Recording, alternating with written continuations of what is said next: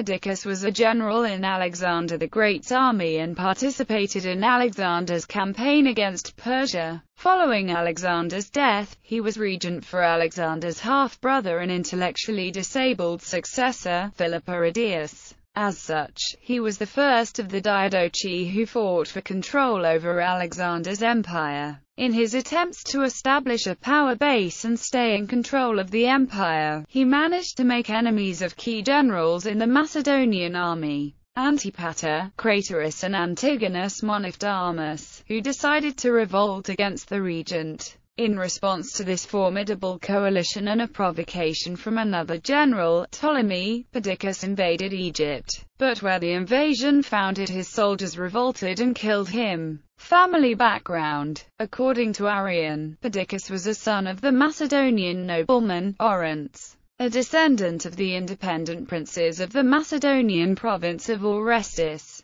While his actual date of birth is unknown, he would seem to have been of a similar age to Alexander. Heteros. As the commander of a battalion of the Macedonian phalanx, heavy infantry, Perdiccas distinguished himself during the conquest of Thebes, where he was severely wounded. When Hephaestion unexpectedly died in 324 BC, he was appointed his successor as commander of the companion cavalry in Chiliac. Also in 324 BC, at the nuptials celebrated at Susa, Perdiccas married the daughter of the satrap of Media, a Persian named Atropates. Subsequently, he held an important command in the Indian campaigns of Alexander. As Alexander lay dying on the 11th of June 323 BC, he gave his ring to Perdiccas. Diadochus. Following the death of Alexander, his generals met to discuss what should be their next steps.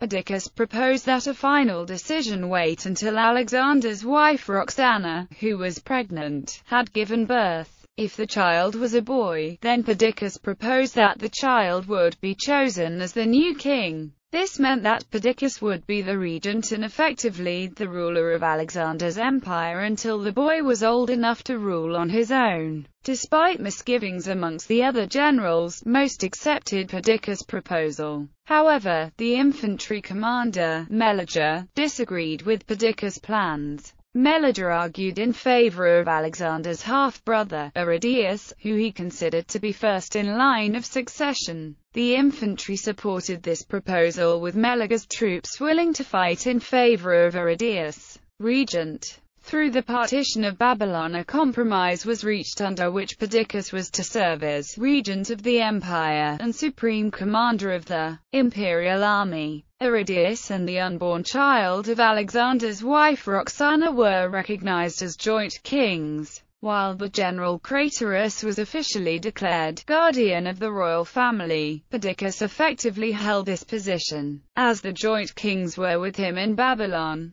Perdiccas soon showed himself intolerant of any rivals, and, acting in the name of the two kings, sought to hold the empire together under his own hand. Alexander the Great's second wife, Stateira, was murdered. Perdiccas had Meleger arrested and murdered. Perdiccas' authority as regent and his control over the royal family were immediately challenged. Perdiccas appointed Leonatus, one of Alexander's bodyguards or somatophylax, as satrap of Hellespontine Phrygia on the western coast of Asia Minor. However, instead of assuming that position, Leonatus sailed to Macedonia when Alexander's sister, Cleopatra, widow of King Alexander I of Epirus, offered her hand to him. Upon learning of this, in spring 322 BC, Perdiccas marched the imperial army towards Asia Minor to reassert his dominance as regent. Perdiccas ordered Leonatus to appear before him to stand trial for disobedience, but Leonatus died during the Lamian War before the order reached him. At around the same time, Sinani, Alexander's half-sister, arranged for her daughter, Eurydice II, to marry the joint king, Aridaeus.